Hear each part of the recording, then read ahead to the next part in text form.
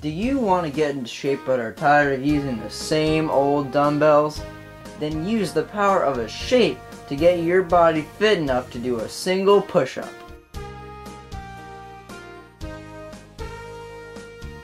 But wait, there's more. It's also a Nintendo game. Now this looks like a job for me. Fitness games exist. Why work out when you can work out while looking stupid? Fitness games have existed since the dawn of man, but they only really started mattering once Nintendo got involved with the Power Pad. Or whatever Atari was doing over there. But beyond the Power Pad, technology kept getting more and more advanced, and finally, it hit its peak. The Wii might just be one of the most important console releases of the 2000s. It truly brought an innovation that no other console had at the time. Wii Sports was bundled in with most systems, and families everywhere ate it up. The game truly showed what the Wii remote could do. It was like, whoa, the ball moves when I move. I'll take 82 million copies, please. There was also a later attachment for the controller called Wii Motion Plus. I don't have one, but that's because they later built it into the controller, and this is way more convenient to own. But the game that showed off the power of this remote was completely different from Wii Sports. You could go canoeing in this one. Wii Sports Resort is a better game than Wii Sports in almost every way. There are more games, modes, and variety. It expanded on Wii Sports in a way that only it could. But there was also something else that the Wii had that I found to be a true fitness game, not just a game with a fitness theme and fitness minigames. Wii Fit is its name, and it came with this big hunker. I didn't get too much out of it, aside from that one platforming minigame, which was surprisingly fun. My problem with the title came down to it being mostly a minigame collection, and the fact that it was more fitness than game, which is why I didn't get too invested in what was going on here. But what if there was a game that was able to strike a good balance between fitness and game? So, more than a decade later, Nintendo gave it another shot with Ring Fit Adventure. This is a game that nobody really talks about, but somehow, like, almost everybody has it. But I'm gonna break that tradition and give my thoughts on this game. I'll start with the game's main gimmick first, the ring. It feels pretty good. It isn't too easy to squeeze, but it also isn't too hard either. But when I try to get the two ends to touch, I just feel like I'm holding a bomb. There's also a leg strap to track the leg movements, and it feels fine, although it does slip down my leg from time to time. But both of these work surprisingly well, and they work way better than old Fatty over there. But what kind of game is this? Is it a mini-game collection? Oh, maybe it's like that platforming game from Wii Fit.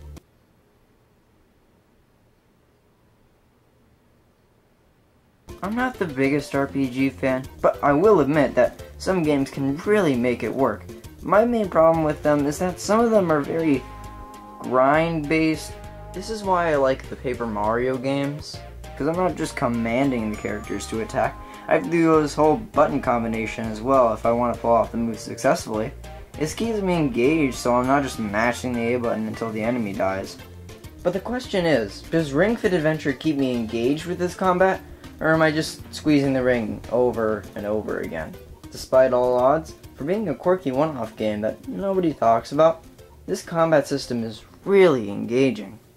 Every time one of these tumors tries to attack you, a few options appear on what moves you can use to attack the enemy. These consist of different exercises like the plank, thigh press, or overhead bend. Depending on how well you do your exercise, the damage you do will increase. And because different exercises do different amounts of damage to the enemies depending on their color, you're most likely going to be trying different moves instead of the same one multiple times. These colors are designated to their own types of exercises like yoga or stomach workouts. But some enemies are black in their coloration, meaning that you can't get any attack advantages on them. These guys make for a fun and interesting twist, as you could just wither their health away along with other enemies using a range attack, or you could use your most powerful move on it exclusively because the type advantages are irrelevant to it. All of this makes the combat an enjoyable time, even though at the end of the day, I'm just exercising. When it comes down to it, it's a rather simple battle system. but the exercises that you do to win the battles make it a whole lot more fun than it would normally be if it was playable with just a controller. And these battles are found all throughout the game's adventure mode. Going into this game, I didn't think the adventure mode would have much to it, and that it would be really short, but instead, I'm just now realizing that there was a new game plus.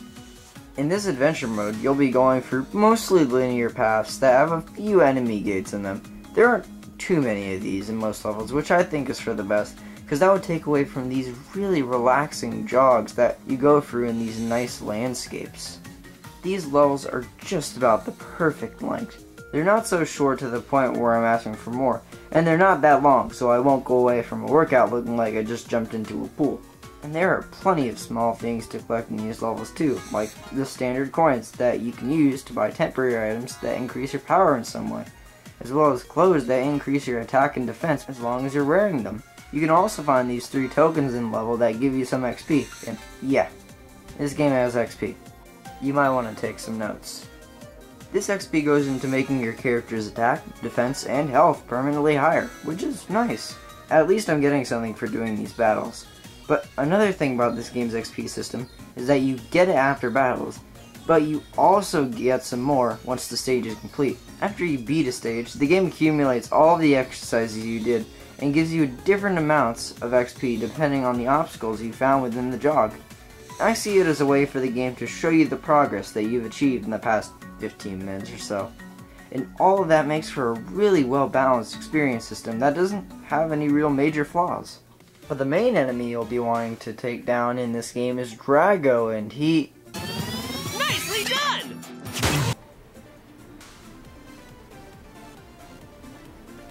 He's the main boss you'll be fighting in the game, and every time you encounter him, it's rather good fun. It's like if a normal battle was longer and had cooler attacks to guard. Oh yeah, guarding. It's probably the worst thing about the battle system. You just wait for the enemy to attack you, and you do this really easy exercise, and then you take less damage than normal. It's just a bit too easy to pull off, so the enemy doesn't pose as much of a threat as it would have if the guard was a bit harder to pull off. But there was this one time when I was fighting Drago, and his big attack didn't do any damage. I don't have any footage to show of it, and I'll probably never be able to pull it off again. Speaking of which, sometimes Drago will shake things up a bit and throw a bigger attack at you, and it makes things a tiny bit more interesting, but that's probably because it feels fresh buried underneath all of the ab guards you'll be doing. But the boss itself is still fun outside of that because the battle system itself is still intact, even if the battle goes on for a bit too long sometimes. There are more bosses in the game, but I never got to any of them, for reasons I will get to. So that's the adventure mode. It's pretty good. It is an amazing RPG, mostly because of how basic it is, but it does a great job of being a fitness tool and a game. Speaking of being a tool, there are a wealth of options to choose from, and each slightly tweak your workout to your preference. It really makes your workout feel the way you want it to be. But surprisingly, there's also a bit of side content in this game as well. In the quick play mode, you'll have the ability to play through different exercises, as well as sets of them focusing on a specific part of the body. You're able to jog peacefully through the adventure mode's landscapes, and you can also play through minigames found in gyms during the adventure mode. And I didn't mention it before, but most of these are quite fun. Overall, it's a pretty neat mode that lets you decide how you want to work out. Speaking of letting you decide, custom mode is a thing, and even though I don't use it very often, this makes me truly feel like I'm shaping my own workout. The mode does its job, but there's not much else to it. But a few months later after the game's release, there was a rhythm game mode released for the game, and I really liked the mode, and they chose from a few songs from different games like Super Mario Odyssey and Breath of the Wild.